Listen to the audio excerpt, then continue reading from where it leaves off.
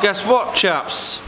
Yesterday, as was pointed out by somebody commenting on yesterday's vlog, I made a wee mistake. I did rethink it when I got home, but yeah, it was confirmed to me that these aren't actually router bits, but indeed they are Forstner bits. So I've got a full set of Forstner bits for cutting, as it was put to me, neat round holes in wood. That's right. So there's not actually a size missing. We go all the way from 1/4 inch right up to 2 1/8 in this particular set. And the other set also has some other sizes. Let's have a look. So from 1/4 inch up to 2 3/4. And this has 15, 20, 25, 30, 35. So this is a metric set. I'm very pleased to have got these actually. And they were a cinch. They were like 15 quid, 25 quid for the sets. So this morning, I was actually going to sit down and put together a to-do list as I relace my boots. That's what caustic does to your laces and acid on a daily basis in the brewery. So we've got a set of boot laces to relace the boots, which I will do if I need them today. I don't think I do. And then also we picked up some new taps because there was actually no fixing of the other ones. These are better because they have actual pokey out bits that I can access should I need to ever solder them again. I don't think I will. And then also, some point this week we're gonna get this beer out of these tanks. So in order to do that, we're gonna have to acidify some casks and wait a day or two for this to crash chill. What we are already 5 degrees. She's sitting pretty. And then I want to brew at the end of the week. I don't know if the beer's going to be ready for when the brew tubers get here, because we are now hitting the 20th of November, something like that. So probably not, but we will have vacant and bitter in cask when they come. I've got loads of other beer anyway. But if I want to brew, you all remember last brew day when the whole place filled up with steam and it's decisively colder now. So that means that we're gonna have to put a chimney in. We only have one problem. That's outside. It's absolutely freaking miserable. It's freezing cold, it's raining, and the roof's gonna be slippery. Not good for making chimney hole. And I also don't have any access equipment on site at the moment. I can get some, but yeah, I could do with tackling it today. We shall see how it pans out. As normal, I come to work with a brisk idea of what we're going to do for the day, and inevitably it always changes. But I do know I have to fix the taps in the ladies' toilets, so that's probably job numero uno. Okay, so we're here. Oh, look at that chair. We're downstairs. We'll get these taps out with their new connectors. I'll probably use the old ones, but we'll see how it goes. And we'll take these into the new toilets and we'll get these connected.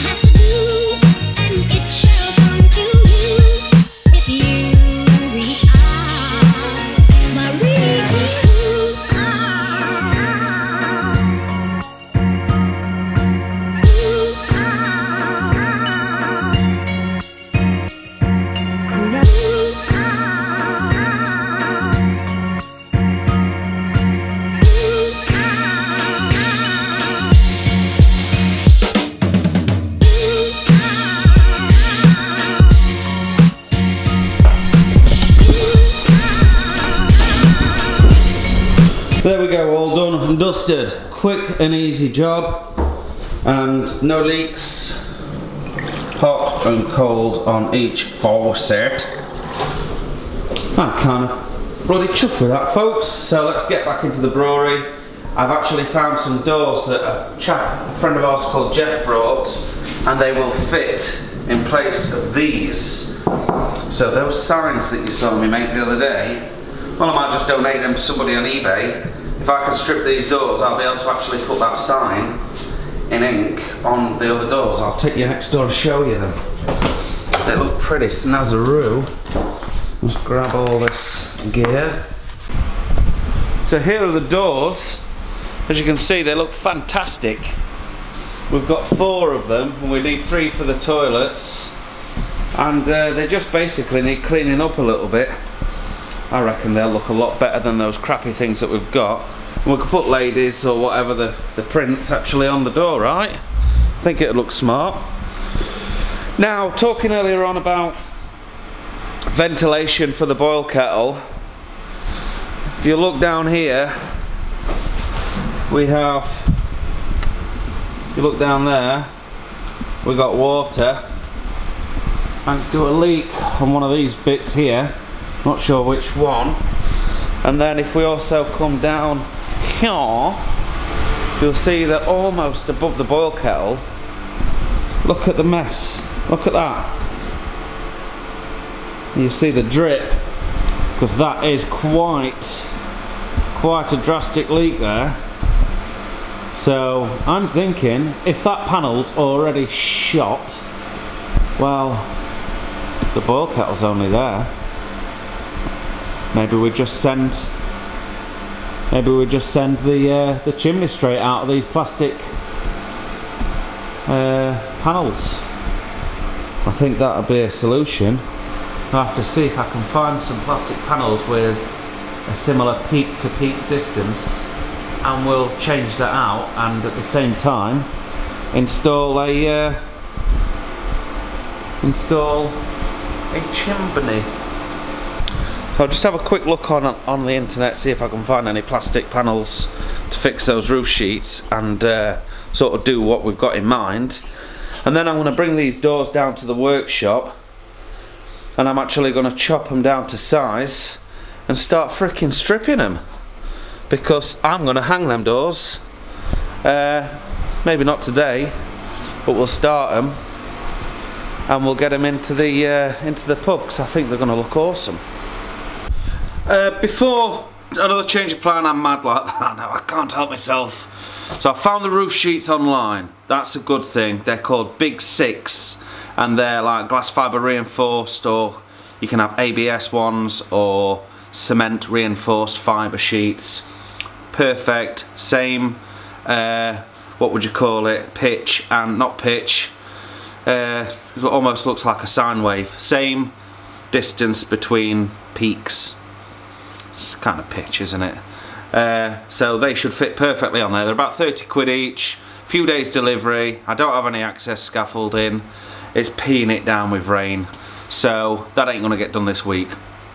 So what I'm gonna do now is get rid of some of that stainless steel tables and whatnot that we picked up yesterday. I'm gonna take them across to the pub, put them in the kitchen, so then we can get the deep fat fryer out of here. I don't need to be in here. We can get the griddle upstairs. People who come into work then next door can start cleaning it when they've got call to do, hey? And then of course we will start to put the kitchen together bit by bit and get closer and closer to it being a functioning kitchen. And it will also give me some space down here. And then when I've moved them upstairs, which I'm just about to do, I'm going to drag those doors in here, and I will start on cleaning them up, stripping them. I'm going to have to strip them because, well, I'll show you later on, they've got some type of chemical on them which has already started to remove the paint. I've got it on my fingers, probably just paint on paint stripper, and then we'll see where we go from there. But yes, I'm going to leave the camera in here because it's raining, and I'm just going to shove some of these stainless steel tables up the top. So I've got all of the stainless steel equipment up in the kitchen, and I've dropped this door onto the workbench, and now looking at it, the paint ain't going to come off that readily all over. In some places it really does. It comes off dead easy there. It to come off dead easy in places, but in the most awkward places, as you might anticipate, like around the beading and whatnot, yeah, don't want to come off. So I don't want to spend half my life stripping these doors.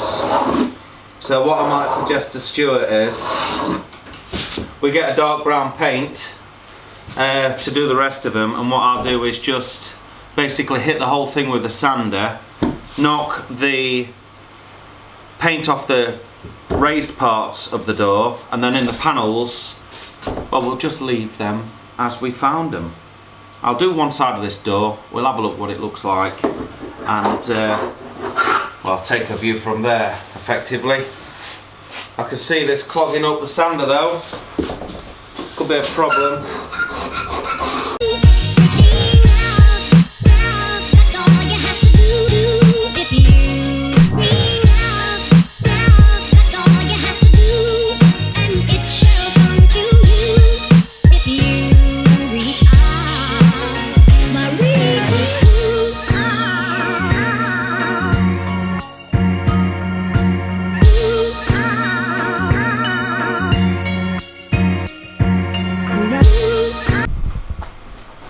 Well, I think it looks really nice.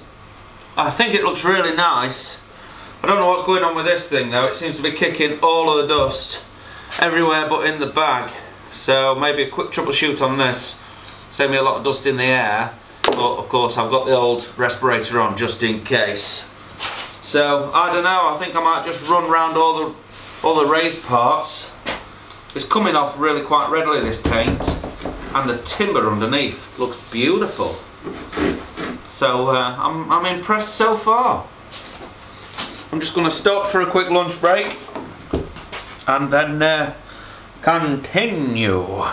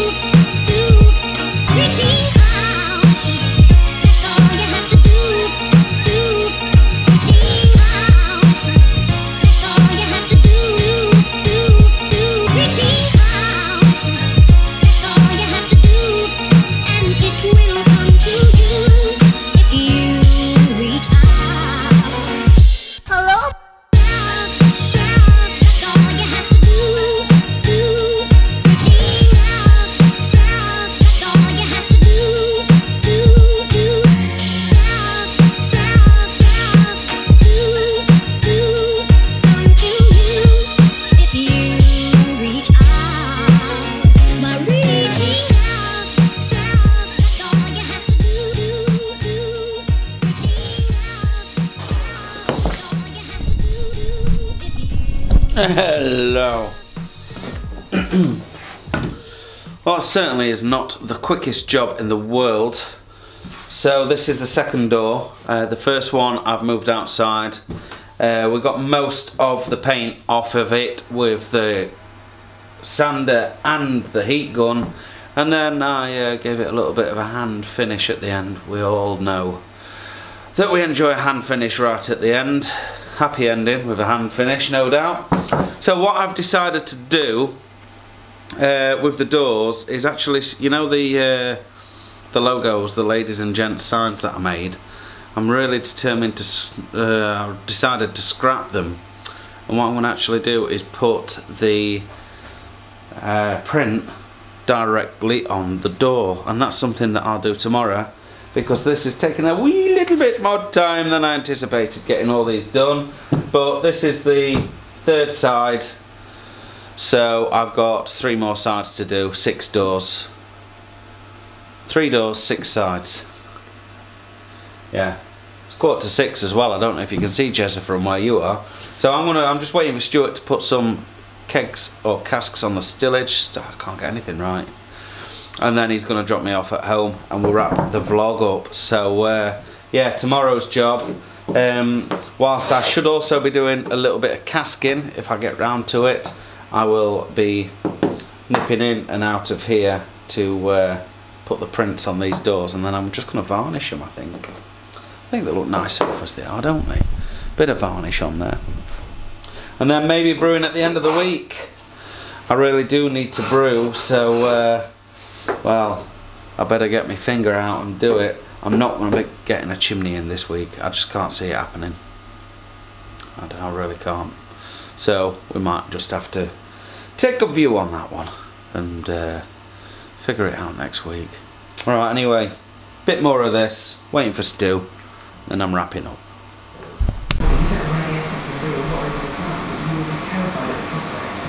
On the shelf, speedo in, speedo. Strange language here, but I'm sure it takes too long. There are people out there who will tell us how they think about the oaks and shells and what they do. I'll tell you in the next record exactly. we have hacks, but it's again related to Christmas and Christmas parties because it is nearly that time of year, and Christmas parties are a big part of so many people's lives. But we thought instead of talking about generic office Christmas party hacks, how about people who don't work in the office environment? Yes, okay. So calling self-employed people, home-working people, freelancing people who hear about office parties and think, well, that's great, that's fine, but you haven't.